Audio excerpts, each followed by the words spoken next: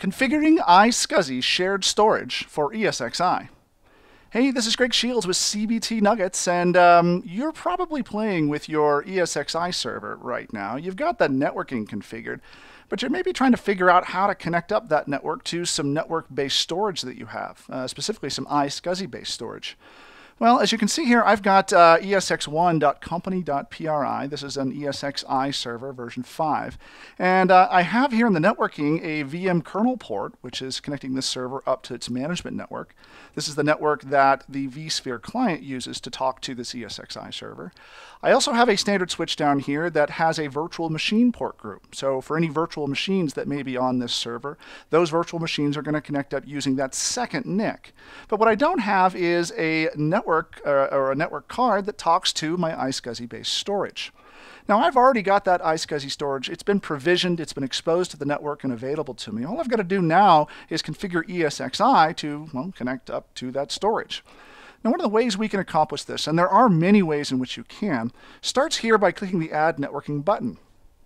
What we're going to do is create another VMkernel connection type. Now, as you can see down here, the VMkernel connection type is used for things like host management. In fact, we already have one that does that. It can also be used for VMotion or NFS, or in our case, ISCSI. So let's go ahead and create that VMkernel connection type here, and I'm going to create it with a separate switch, just to show you visually how these can be separated out. But you don't necessarily have to create your own isolated switch for this traffic if you don't want to. I'm going to give it a name. And if I need to, I can also give it a VLAN ID. Now, as you'll notice down here, there are 3 services that can be enabled for this switch: VMotion, fault tolerance logging, and management traffic. Now, I'm not really interested in any of these because I want to isolate that ISCSI traffic down into its own physical adapter and its own VMkernel port. Now, if you've created your virtual machines port group, you remember that you didn't actually have to create an address for that port group. It's because each of the individual virtual machines will have their own address. But here, when I'm creating a VMkernel port, well, I have to have an endpoint so that I can connect up my server to my ISCSI storage.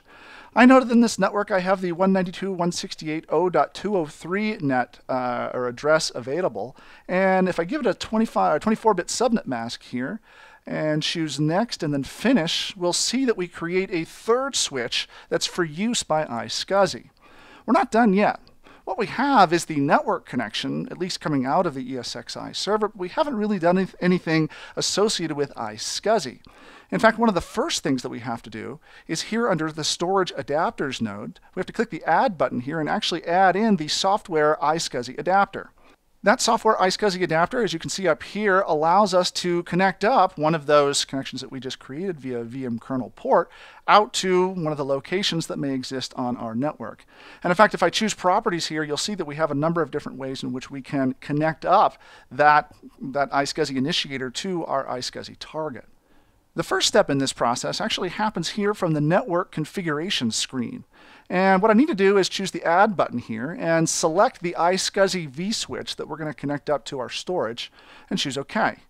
As you can see here, the port group policy is noted as being compliant, and so we should be good with actually completing that connection. I also want to connect it up to the location on the network where that storage exists.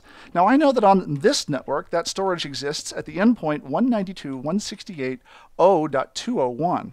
If I choose OK and just give it a minute or so, it should appear here as an ISCSI server location. If I've done everything correctly, over here under Static Discovery, I should see the appropriate target name for that piece of storage that's been enabled for this computer. And in fact, I do here, so I know that I've done everything correctly. Once I'm done, I have to rescan the host bus adapter so it makes the server aware of this change. And as you can see down here, we've actually mounted that remote piece of ISCSI storage here with the ISCSI software adapter. We're still not done yet, because up here under storage, there's one final piece that's required. If I choose Add Storage, what I'm going to do now is actually create more or less a volume on that storage that I've connected to using the steps up to this point.